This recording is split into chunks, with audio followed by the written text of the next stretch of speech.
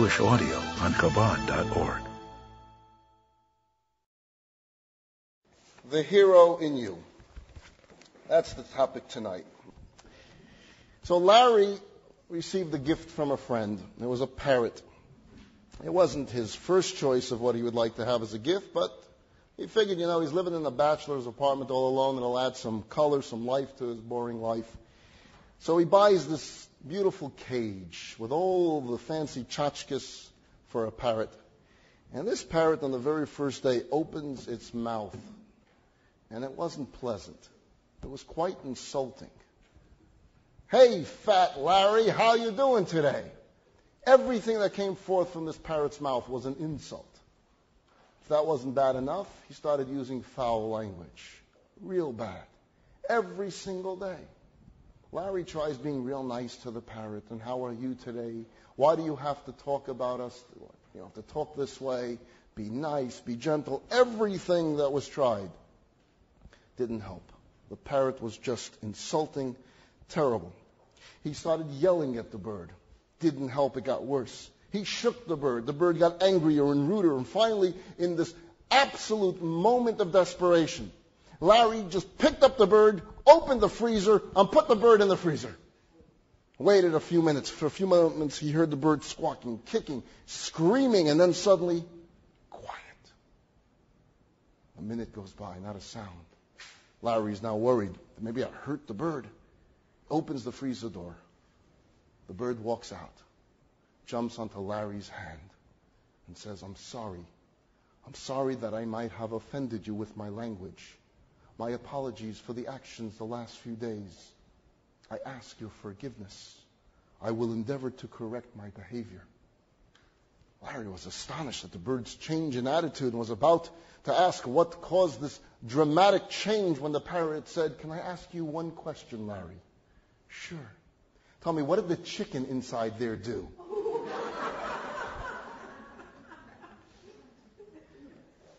So there was a very wealthy and influential man. He was being pursued by the Israeli government. The Israeli government wanted very much for this very wealthy fellow to come on a mission to Israel. They really wanted him for his contribution, perhaps, that he could make, for his influence. And each year, the Prime Minister of Israel, made no difference with it, which administration, would call this man and say, "Please, can you make it? We'll have a mission for you, high class, we'll take you everywhere, helicopters, limousines, all first class, whatever it is that you're going to need." Nothing doing, not interested. And finally, Prime Minister Netanyahu gets a call from this fellow, "I'm ready to come to Israel, but I have one condition, whatever it is." "Well, the condition is I have to bring my dog along." Prime Minister Netanyahu says, "No problem whatsoever. I'll take care of the arrangements." He calls El Al. "I want this man in first class. I want you to have a special doggy compartment on that flight. I want Lassie movies going on the entire time. You got to make that dog comfortable. I want VIP treatment all the way. Nothing held back. No problem." Fellow gets on this flight. His dog is put into this dog compartment. The flight lands in Israel. The baggage handler takes a look in the dog compartment, and oy vey, as they say, the dog is dead. Oh my God. They inform El Al. El Al calls the Prime Minister's office. "We have a problem here. The fellow, the high-class fellow, the fellow that nothing held back, the dog is dead." Prime Minister Netanyahu says, "This is a mess. It's a disaster." He calls the head of the Mossad. He says, "You're the head of the Mossad. This is an emergency. I need an exact match. I need an identical dog. You're the Mossad. You can do everything. You're the number one agency in the world. There's nothing you can't do." The Mossad locates a picture of the dog as the dog came on the plane. They find a matching dog. They get a plastic surgeon to make minor touch-ups real quick. They keep the fellow busy in the airport in Israel, keeping him busy, giving him drinks and dining him and saying the dog will we'll bring you your dog momentarily. Within an hour and a half, everything is ready. They switch the dogs. They put this new dog in the cage, and they bring the dog out to the master. The fellow takes a look. Prime Minister Netanyahu, who's there, he says, "Is everything okay?" He takes a look at the dog, and he faints. They revive him. Did he figure it out?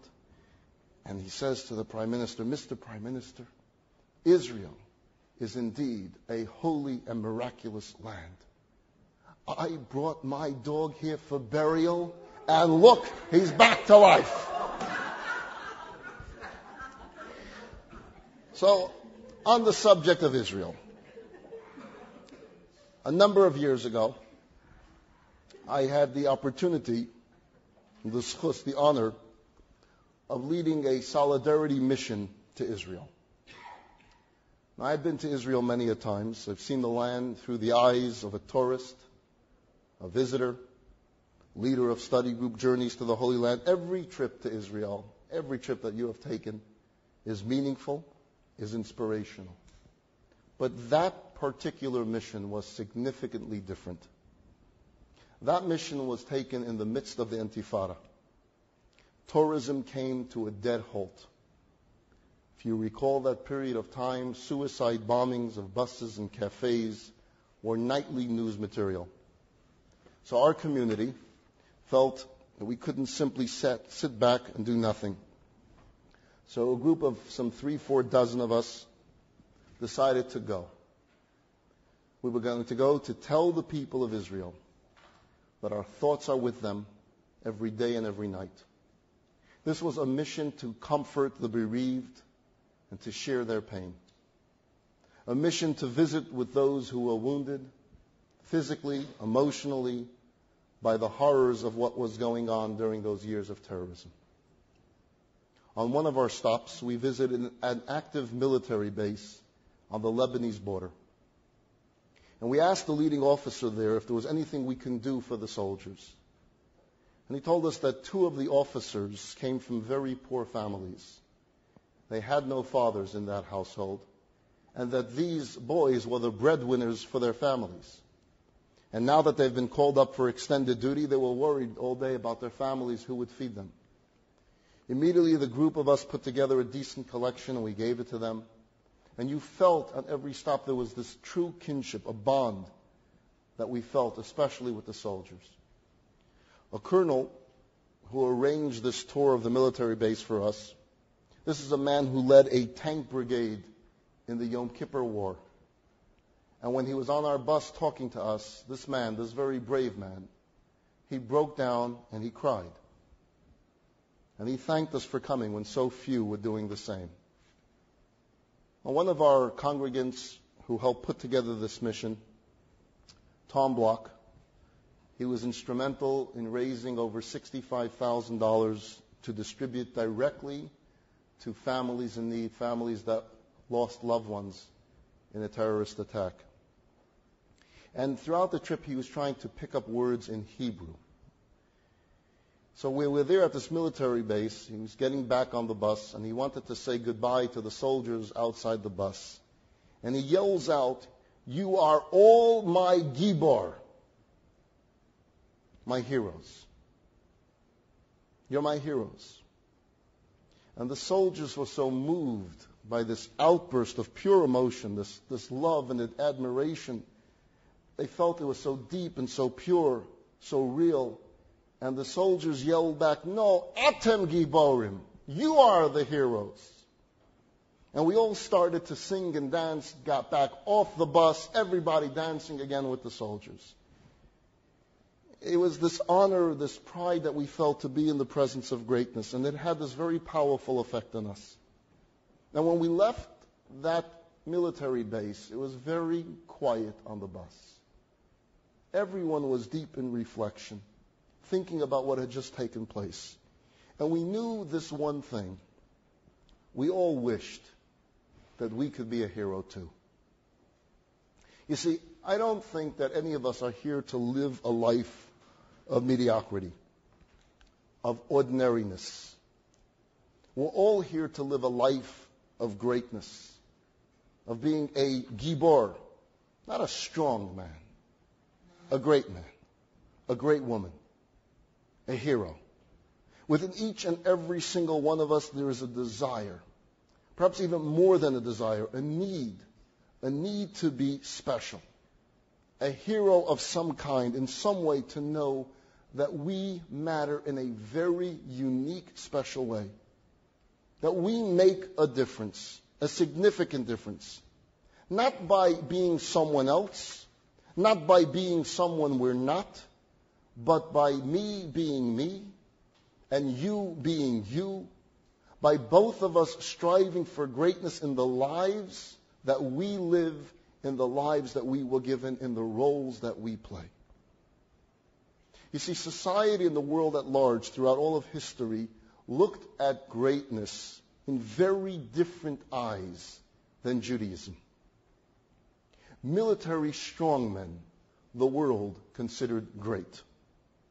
The wealthy are considered great. The one that can climb the highest peak is great. The one that hits the most home runs is great. Actors and actresses, they're heroes to so many. Great. Heroes of society. For some strange reason, we associate slim bodies and fast sports cars with being special.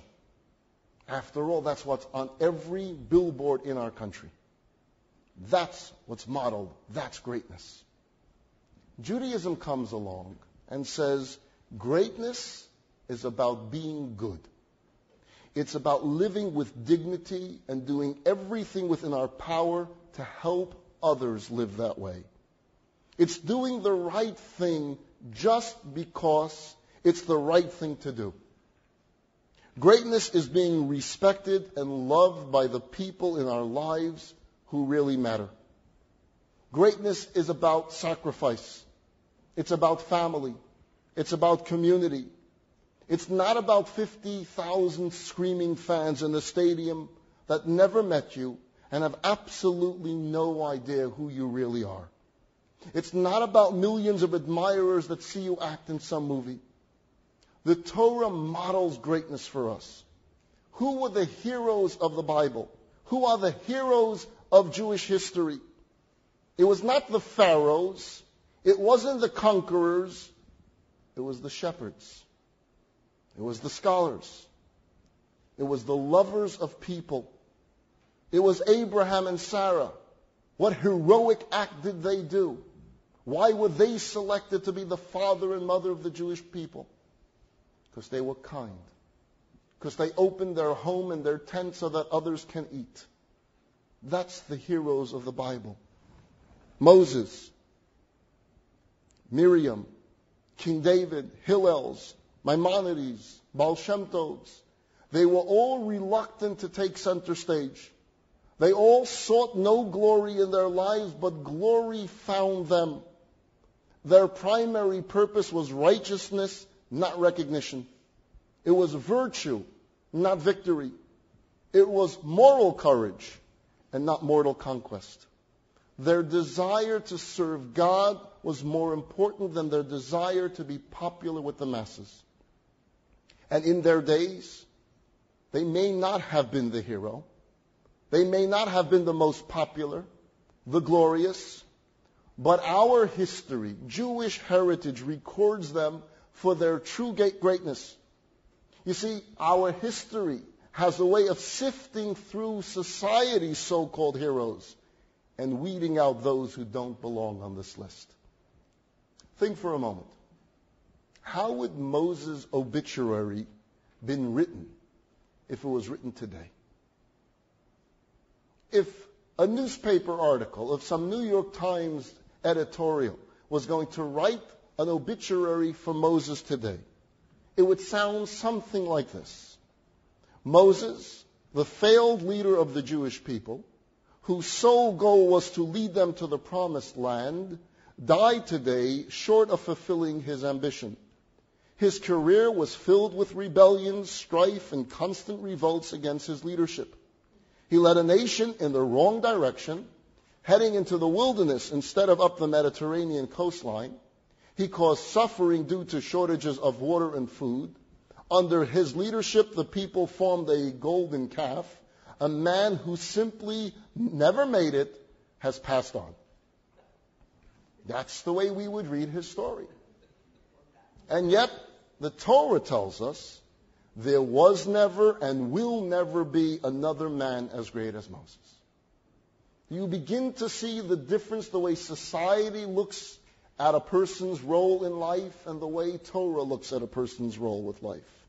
The Torah says this was a man who spoke to God, a man who studied with God, a man who taught us the Torah, who performed miracles for our ancestors, and yet was the humblest of man to ever walk this planet. That's Jewish greatness.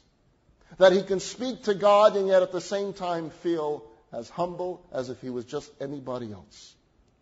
There are no pyramids marking Moses' grave. There's not even a tombstone.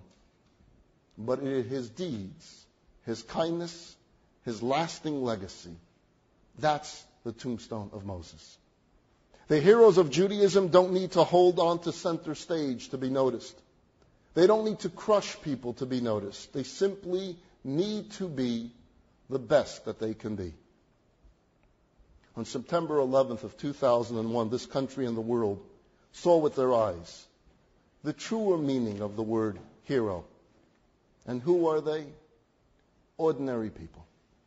Police officers, firefighters, paramedics, throwing themselves without hesitation into harm's way and even into the very clutches of death for the sake of their fellow man.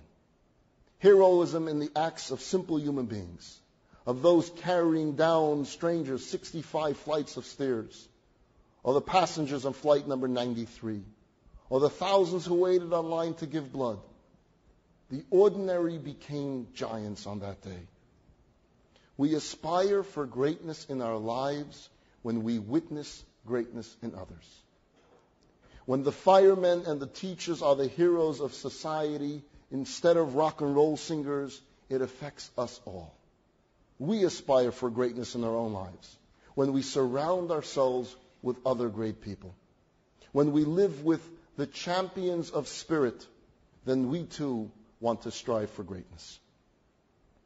I had the good fortune to grow up inspired and touched by true heroes of goodness and courage. To the Lubavitcher Rebbe, no human life was unimportant. No Jew was too distant. There was no such thing as a soul too hopeless. He believed in us. He cared for us. He loved us. And he challenged us every single day of our lives to reach greater heights. An elderly Chassid, Rabbi Yosef Weinberg, related a story.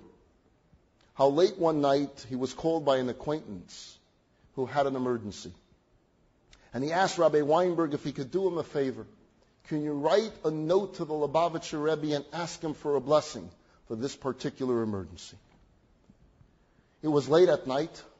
Rabbi Weinberg ran to 770 Eastern Parkway where the Rebbe's office was.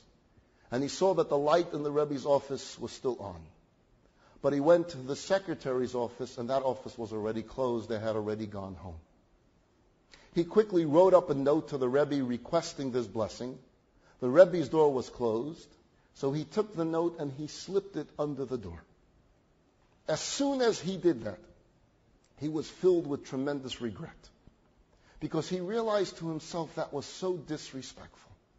I slip a note under the Rebbe's door, so the Rebbe has to go now and bend down to pick up the note? Is that respectful? And he felt terrible about it. So the next morning he wrote a note of apology to the Lubavitcher Rebbe for slipping a note under the door and causing you to have to bend down to lift the note. The Rebbe's secretary went looking for Rabbi Weinberg and said the Rebbe would like to see you. And he comes into the Rebbe's office all embarrassed by this whole exchange, and the Rebbe said, "Why did you apologize? What was that note all about? My whole life is dedicated to bending down and lifting up those who are down. This is what I do. This is what I do for a living. I bend down to lift people up." All his life he strived to lift up others, individuals and mankind as a whole, to lift us up from the complacency, from the mediocrity, and the fatigue to which human nature easily and often resigns itself. He evoked within us the creativity and the excellence within each and every single one of us. And the Rebbe empowered us with our own God-given endowments. To the Rebbe, no crisis was beyond repair. No dilemma was beyond resolution. He built a Jewish world up from the ashes of the Holocaust. And he built schools, yeshivas, synagogues, libraries, mikvahs. Thousands of Chabad centers spanned the globe. A new Jewish reality was born. One great man who challenged us all to be great ourselves. There was a 20-year-old who once wrote a letter to the Lubavitcher Rebbe. He was in yeshiva. He was unsure about his own future, which direction it would take or which direction he wanted it to take.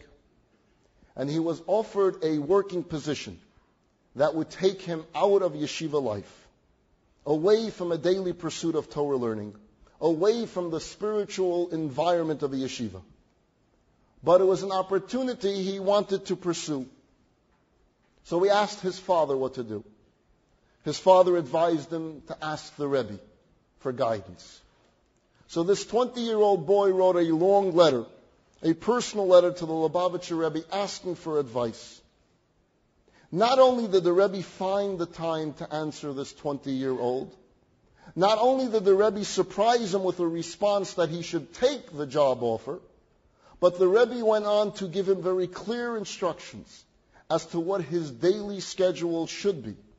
And the Rebbe requested and received frequent reports as to his progress. Now, this story may not be so special to all of you, but it was very special to me because I was that 20-year-old boy. While learning under some of the greatest Torah scholars in the Rabbinical College of Canada, I was asked to come out to Westlake Village and take care of a small Chabad center. I didn't know what to do. Stay in yeshiva, learn with these great scholars, or come out to Westlake Village. And I put it all into writing and I asked the Rebbe for guidance. The Rebbe had confidence in me.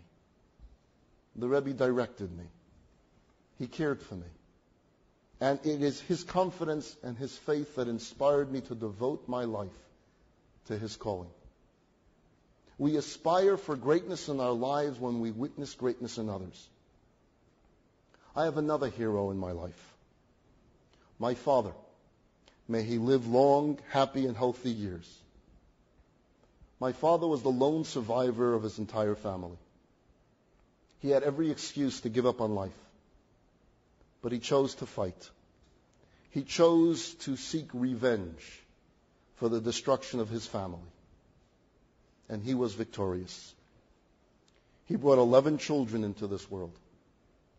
In the days I grew up, even amongst Hasidim, 11 was a large family. 5 or 6 was big. 11, wow. People kept on asking him, why so many kids? And he would respond, Hitler, Yamach Shemai, took away my family. I'm rebuilding it. And I'm happy that he didn't listen to those who questioned his desire for a large family. See, I was kid number 10. To anybody here who has ever believed that having many children is an injustice because it prevents you from giving each child the proper love and attention they need, I say to you that I have living proof that you're very wrong. This sweet man taught me what it means to be a dedicated father, a loving husband, a caring friend. This sweet man taught me that to be a chassid means to be gentle and kind-hearted and honest, and to live your life according to your beliefs no matter what the circumstances. This sweet man taught me that nothing can come in the way of faith and devotion to God, and that this faith can indeed conquer all. This hero of life saw it all, survived it all, and still manages to smile and sing his way through life. This hero got his revenge. Because today there are over 80 children, grandchildren, and great-grandchildren of this one sweet man. My hero, my father. I don't aspire to be like my father because I'll never be like him. But being around him and being near him and being near people like a Lubavitcher Rebbe makes me aspire to be as great as I can be. And so I ask you tonight, who are your heroes? Not the shallow, artificial heroes of the sports world or the Hollywood world. Who do you admire because of their goodness? Because of the sacrifice that they make for others? Who do you look up to because of their courage? Who is your hero because of their love? Who do you look up to? Who do your children look up to? Who are the heroes of your grandchildren? Whose posters hang in their bedrooms? And are those people worthy of the admiration and respect that they're getting from the youth in your life? This past year, we mourned the loss of Ilan Ramon's son, Asaf. And I was reminded once again of the heroism of his father, Ilan Ramon. Remember, he was the first Israeli astronaut, died in the space shuttle accident. He was a hero not just because he was an astronaut, and not just because he was a Jewish astronaut, and not just because he was the first Israeli astronaut in space, but it was because of how Ilan Ramon chose to spend his time preparing for his mission and on the mission that truly made him great. Because by his own choice, he chose not just to represent himself and not just to represent Israel, but he decided to represent all of Judaism, all of the Jewish people, and all of Jewish history. Let me remind you of what took place in the months preceding his flight. He spent considerable time studying his Jewish heritage. He spent a lot of time studying with a colleague of mine, Rabbi Conejo of Chabad of the Space Coast. He wanted to learn all about Jewish traditions. He wanted to learn about kosher. Why? So that he can keep kosher in the space shuttle. He wanted to learn about Shabbat so that he can truly keep a complete Shabbat in the space shuttle.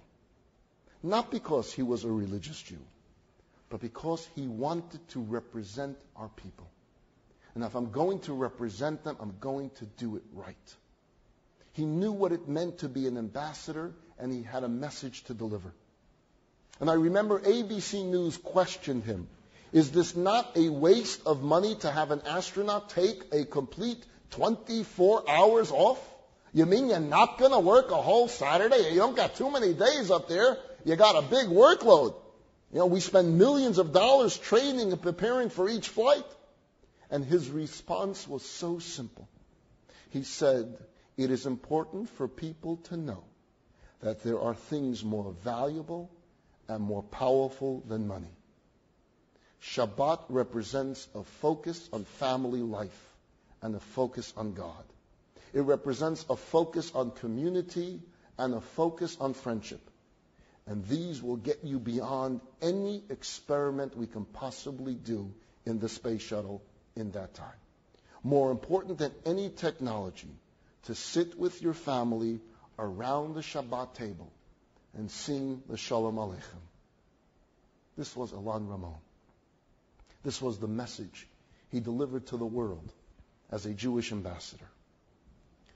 Yuri Gagarin, the Soviet cosmonaut, who in 1961 became the first person to orbit the Earth, said during his journey, I have searched the heaven and not found God. Well, Ilan Ramon searched Earth and found God living in the hearts and souls and homes of every family. I'd like to share a story with you. The year was 1944. The place, the barracks of Bergen-Belsen concentration camp. An old rabbi secretly taught a 13-year-old boy whose name was Joachim Joseph his bar mitzvah portion. He was born in Berlin, this boy. He was raised in a non-religious home in Amsterdam. He watched as others in his community had a bar mitzvah, and he asked his father if he could have one too. His father said, sure. And before the chance came for his bar mitzvah, the Nazis Yamach Shemam came. Joseph and his brother ended up in Bergen-Belsen, in the same barracks with Rabbi Dasberg. Rabbi Dasberg was the chief rabbi of the Netherlands. Rabbi Dasberg took an interest in this boy, Joachim. And Joachim told him that he had a desire to have a bar mitzvah, and it never came to happen. The rabbi asked Joachim, how badly do you still want that bar mitzvah? He said, very badly. Are you willing to risk your life for it? He said, yes. So each night, when the camp was asleep, the rabbi studied with this young boy his bar mitzvah portion. It was early Monday morning, March of 1944. Some of the men stood guard at the windows to make sure that no SS officer was approaching. The rabbi takes out a tiny Sefer Torah, a tiny Torah scroll. The Torah scroll was 4.5 inches tall. The 13-year-old boy, Joachim Joseph, chanted the blessings on the Torah, and he read his portion right there in Bergen-Belsen. Mazel tov, each one greeted the boy. The rabbi hugged the boy and cried. And then he took this small Torah, and he said to Joachim, I know my days here are numbered. I want you to take this Torah. And if God will bless you, that you survive, I want you to take this Torah out with you. And you must tell the world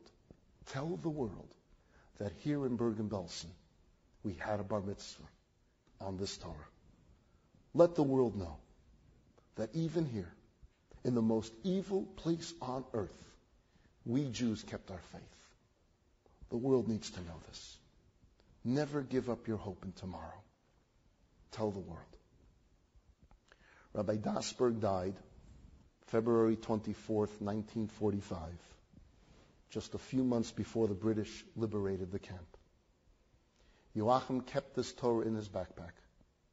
And just days after the rabbi died, Joachim was liberated.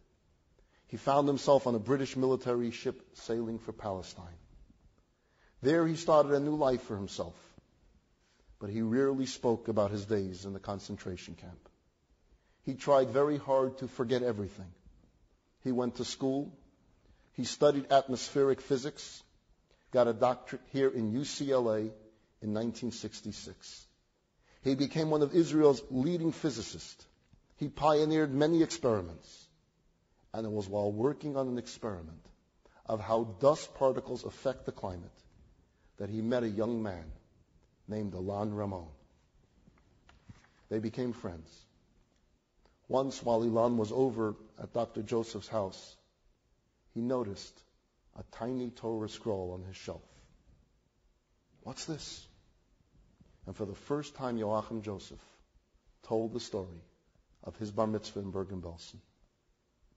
Ilan was so moved by the heroics of the story, and he said, will you give me permission to take this Torah with me into the space shuttle so that all the world could indeed hear the rabbi's message of 1944, so that all can be inspired by this one tiny Torah? And Dr. Joseph agreed. Ilan Ramon was interviewed in a teleconference from aboard the space shuttle.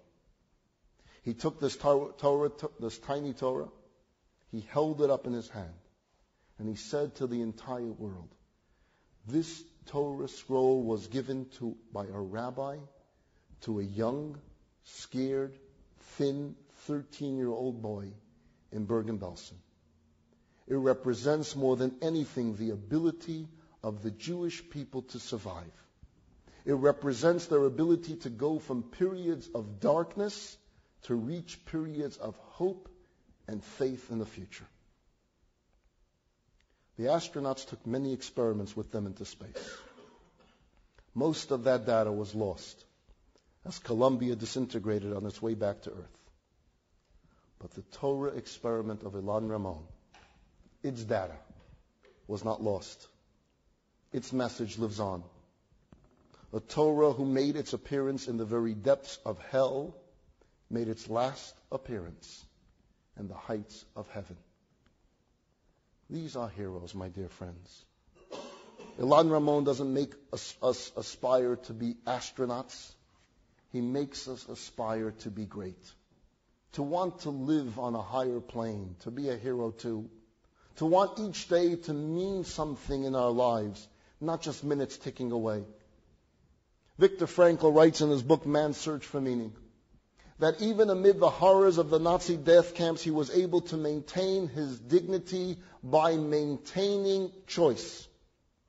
He says the Nazis could strip him of his happiness by murdering his family. They could strip him of his home by incarcerating him like an animal in hell. They could strip him of his name by placing a number on his arm, but there was one thing they could never take from him, which he retained throughout the horrors of his time in the death camps. And that was how he chose to respond to each new indignity. While they can take away his bread, they couldn't take away his determination to share whatever crumbs he had with his fellow inmates. While they can take away his future, they couldn't take away his capacity to give hope to his fellow prisoners. The Nazis could determine where Frankl was, but they could not determine who he was. That was a choice that only he would make. And this, my dear friends, must be our task, to determine who we are. No one else can make that determination. No conditions can dictate our ability to overcome any obstacles, to be the great person we were designed to be. Great in our lives, great in our day-to-day living, great in the trenches of our own existence. There's a legend in the Medrash, wherein the Tigris River was once asked, why is it that you always roar so loudly? You cause such a commotion. To which the river answered, were it not for my roar, how would people take notice of me? I want to be known that I exist. And so I call attention to myself by being this noisy river that I am. The opposite question was then posed to the Euphrates River. Why is it that you're always so very calm, so quiet, and so peaceful? Well, said the Euphrates, the soil around me is so fertile that if a man were to plant trees along my banks, within but 3 short years the saplings would spring forth. If he were to plant vegetables alongside me, it wouldn't be 30 days before beautiful, edible results would emerge. So you see, said the Euphrates, I don't have to make noise or cause a great deal of commotion in order to be noticed. My deeds speak for themselves. We don't need to make noise to be great. Our deeds need to speak for themselves. In 1940, as Hitler was tightening his net of evil and madness around Eastern Europe, Jews were running for their lives. Many were living in Lithuania, which had been annexed by the Soviet Union, and many thousands more came there from Poland to seek refuge. But people could see the writing on the wall. They knew that it was only a matter of time before Lithuania would become a place of blood and destruction at the hands of the Nazis. But where to run? How to run? No country were exactly opening their arms to Jewish refugees. One day someone discovered a loophole involving the Dutch and Soviet councils that would grant the Jews of Lithuania safe passage. But this elaborate plan, however, was contingent upon one thing. The refugees had to have an official Japanese visa in hand. Visa from the Japanese consulate. That would be their only escape. The Japanese consulate in Lithuania was a one-man operation administered by a very humble and understated individual named Chiyung Sugihara.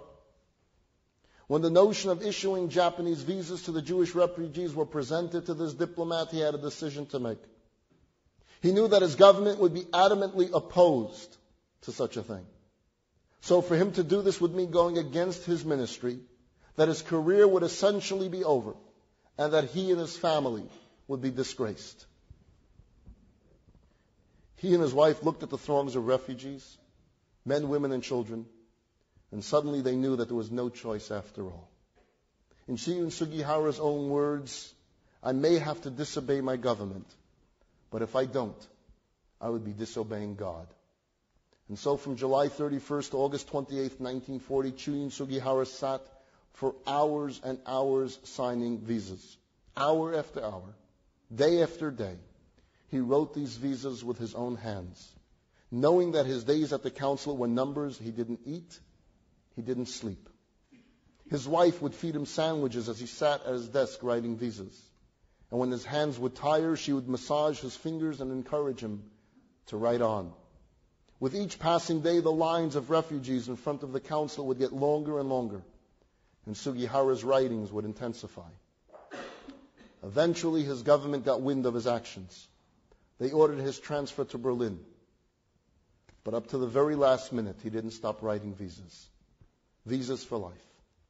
Even as his train was pulling out of the station, his body was arched out of the window, handing visas to anxious Jews waiting on the platform. He then handed over the visa stamp to a refugee, and many more Jews were granted life as a result. After receiving their visas, the refugees lost no time in getting on the train that took them through Russia, with most of them continuing on to Kobe, Japan, where they were allowed to stay for several months until being sent to Shanghai, China, and from there to all parts of the world. All 6,000 Polish Jews who were issued those visas survived in safety, the second largest number of Jews saved during World War II by an individual. In 1945, the Japanese government unceremoniously dismissed Chiyun Sugihara from diplomatic service for his defiant and disobedient actions, and he and his family were sent into exile. He had to start his life all over again. He was without a job for over a year. For 2 decades, he was considered persona non grata in his own native country. It was only in later years that this man would receive the recognition and commendations that he deserved. And in 1985, before his death, he was recognized as righteous among the nations by the Yad Vashem Remembrance Authority. One postscript to the story that those of you that know me would know. On August 15, 1940, Chiyun Sugihara issued visa number 1778 to a 17-year-old yeshiva boy who had been separated from the rest of his family, from his parents, his brother, and his sisters, whom he would never see again. I share this particular visa with you because the bearer of visa number 1778, dated August 15, 1940, is my father, Rabbi Mordechai Meir Bryski. It's due to the courage and compassion of a simple human being, quiet person who simply did the right thing at the right time, that I'm able to stand before you today. In fact, it is estimated that today there are more than 45,000 descendants of Sugihara survivors living throughout the world. All owe their existence to a simple man who chose to do the right thing. It's not always the big. Sometimes it's the small little actions.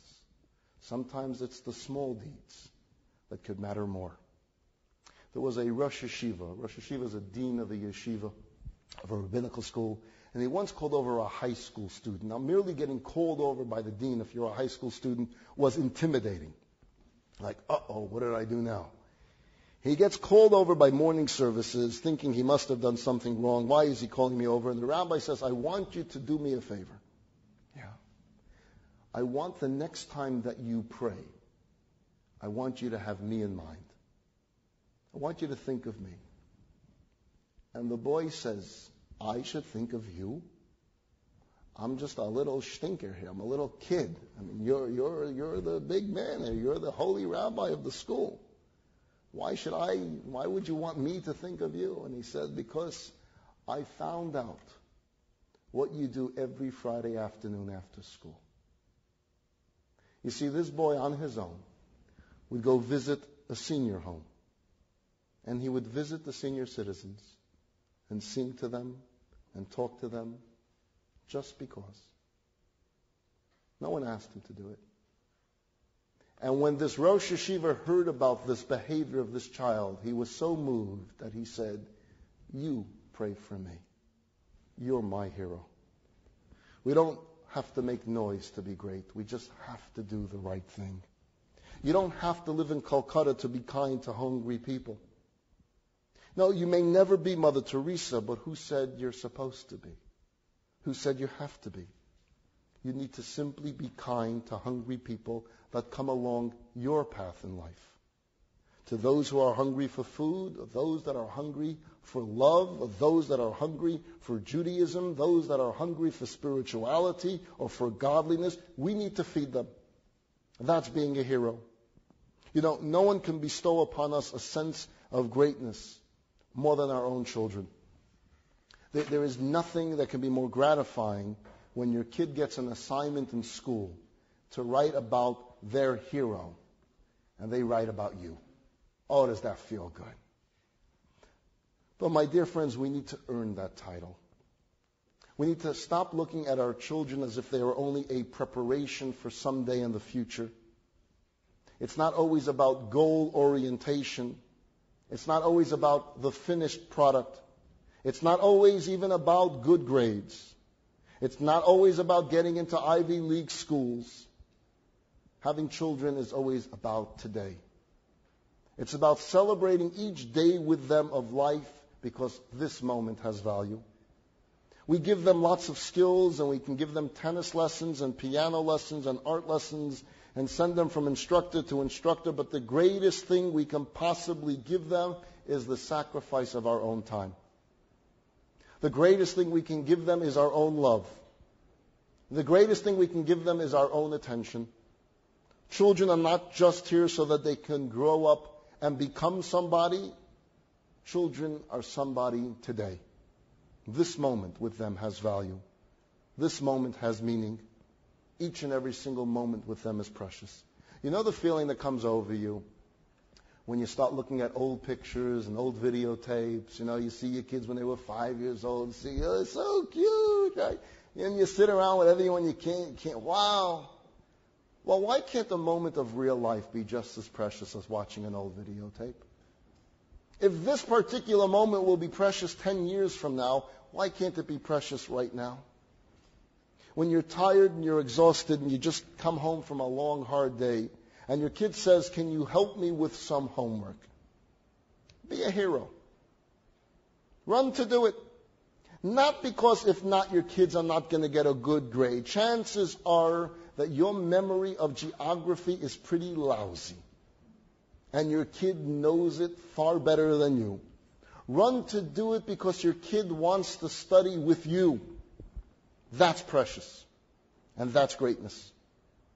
You take for granted the time you spend with them, but they don't take it for granted. They treasure it. They long for it. There's a story about a mother who came to Gandhi to ask him to tell her son to stop eating so much sugar. He's ruining his teeth. If you ask him to stop, he will listen to you. Gandhi refused to do it. The mother came back a month later and asked him again. This time he said, okay, I'll speak to your son. So the mother said, why didn't you agree last month when I asked you? So Gandhi said, because last month I was still eating sugar. I couldn't ask him not to eat sugar if I was doing it myself. When we live our lives to set an example for others, then we ourselves change. Then we become better ourselves. There was this fellow who thought he knew a lot about how to raise children. So he went around the country lecturing on the 10 Commandments for parents. That was the title of his lecture, the 10 Commandments for Parents. He then got married and had a child of his own. And somehow the title of the lecture then changed to 10 Hints for Parents. No more commandments, there are hints for parents. He then had his second child, and he changed the lecture to some suggestions for parents. Then came the third child, he quit lecturing. You see, it's not easy. It has its challenges, but there's nothing more valuable. And the same can be said, perhaps even more so, to those of you who are bubbies and zaydis.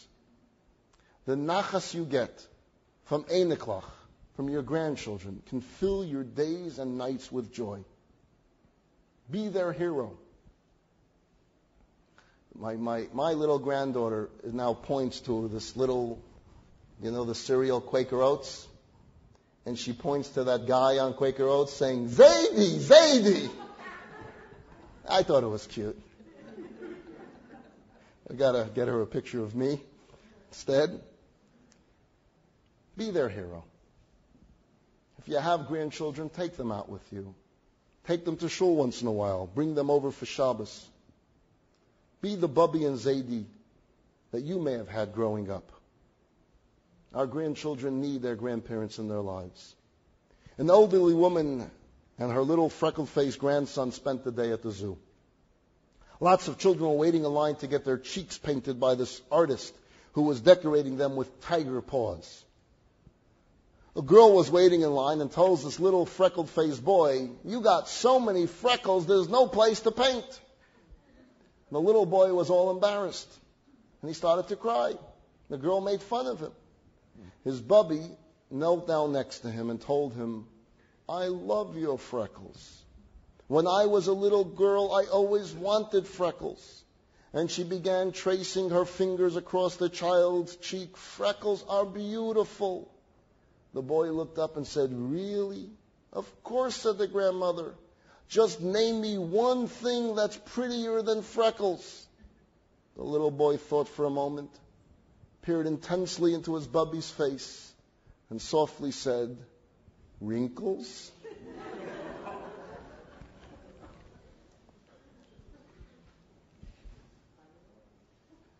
We have to be a hero in every possible way.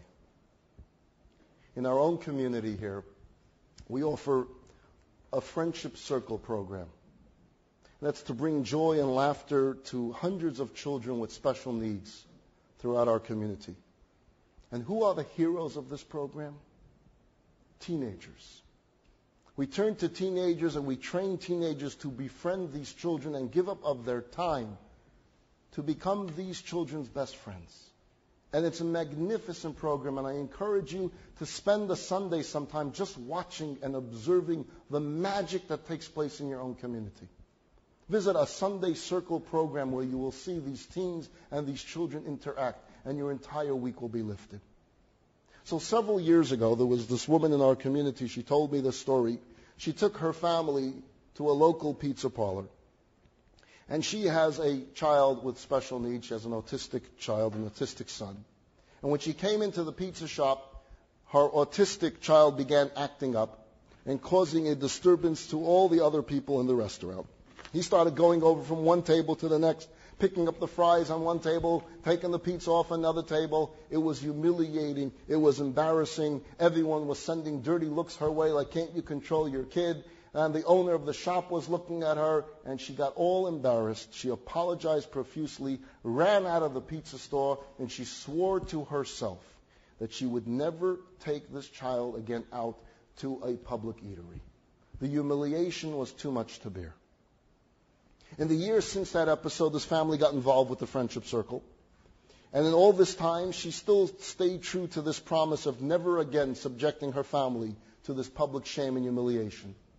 But one day recently, however, due to whatever circumstances, she was stuck.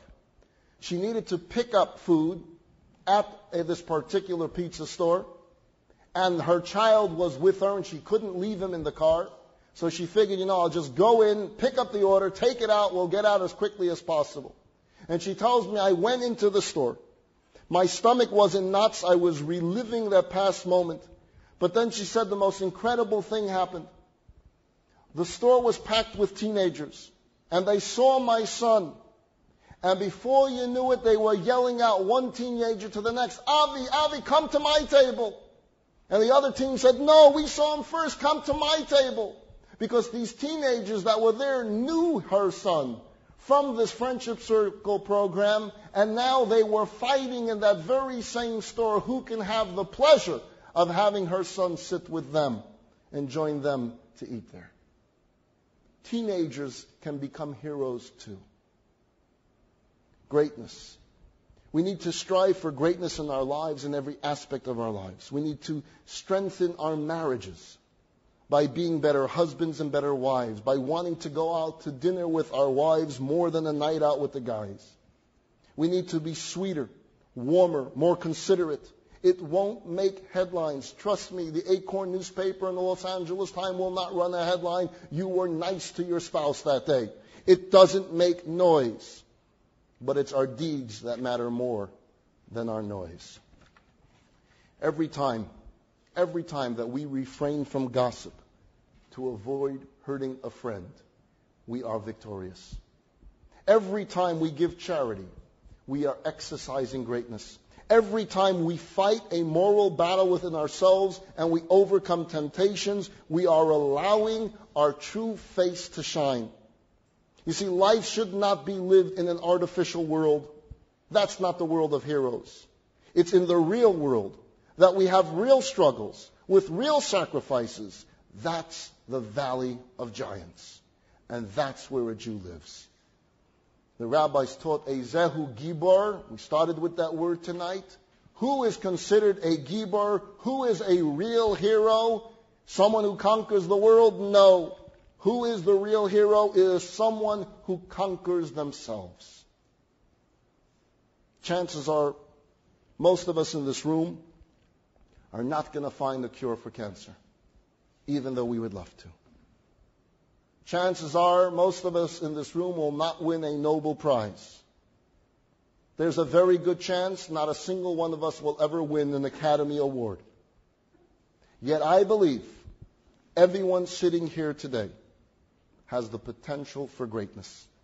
I believe everyone sitting here today and everyone listening throughout the world has the potential for heroism, for abundant goodness. You don't have to walk on the moon to feel tall. You don't have to land on Mars to feel like you're out of this world. We can find our magic in life by pushing a child on a swing, or comforting a mourner in his home, or by visiting the ill, or by exercising the power of forgiveness. That's what makes us great.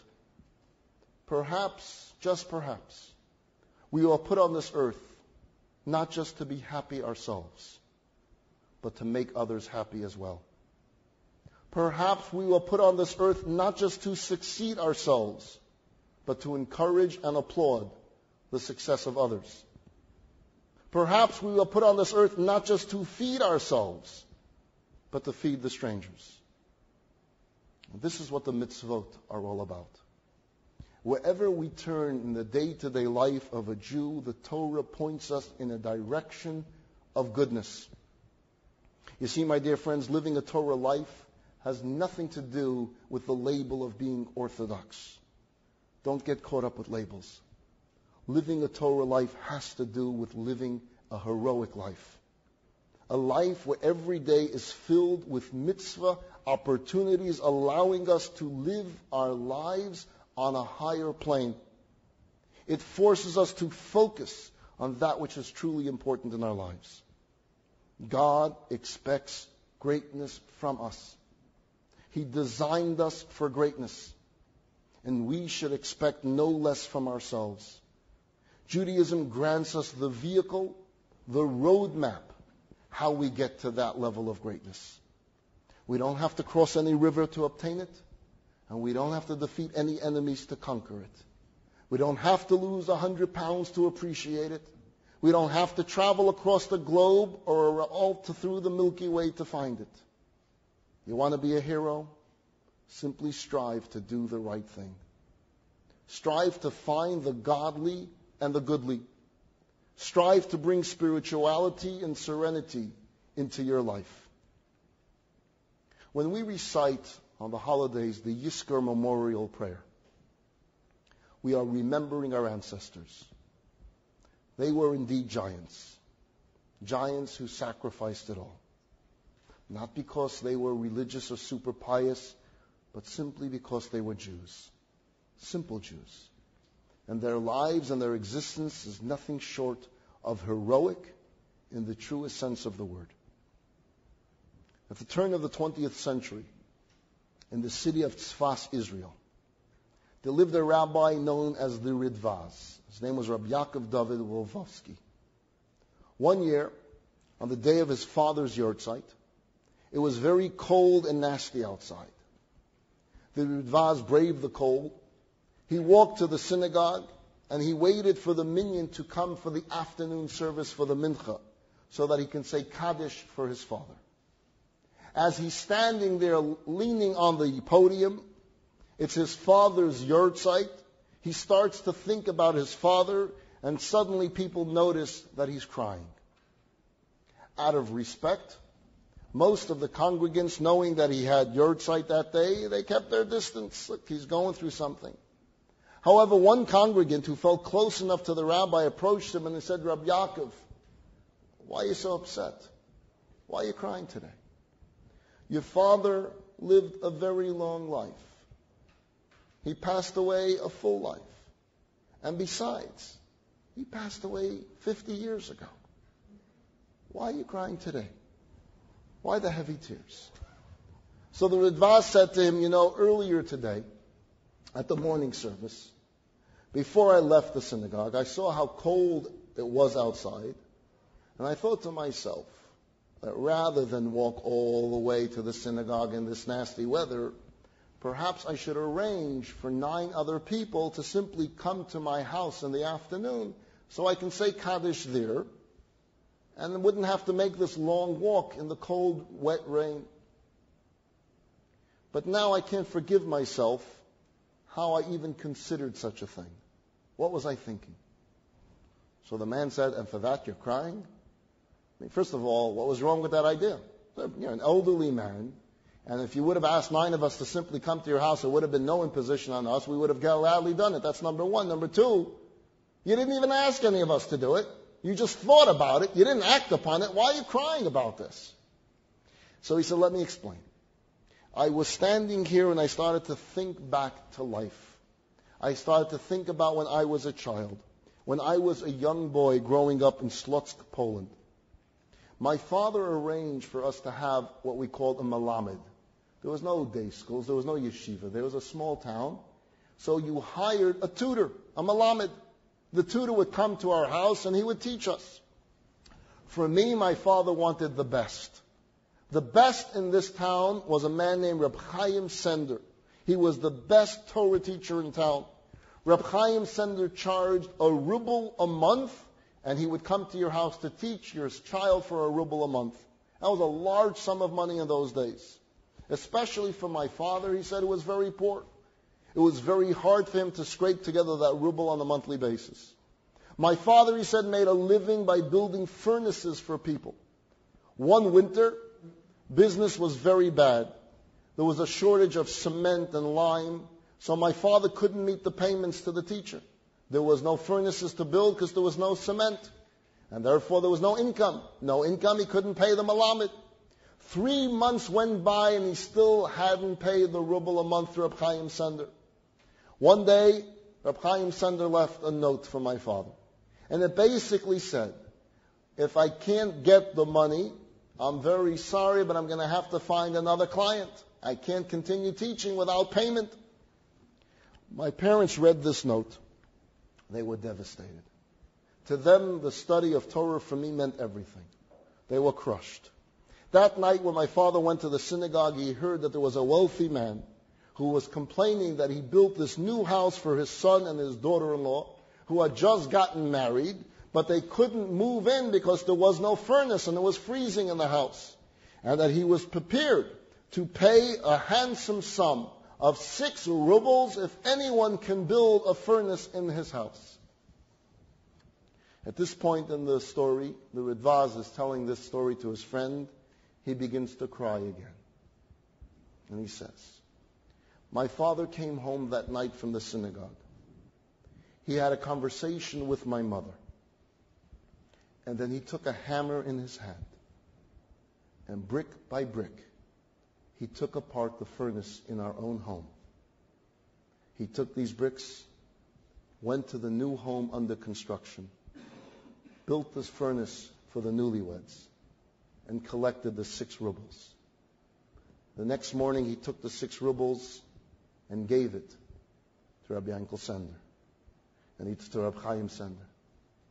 And he said, 3 rubles for what I owe you the last 3 months, and the next 3 rubles for the next 3 months of tuition. Ridvaz is telling the story, and he says, I stood here and I thought about the sacrifice that my father, that my mother, that my whole family made during that very cold winter in Poland.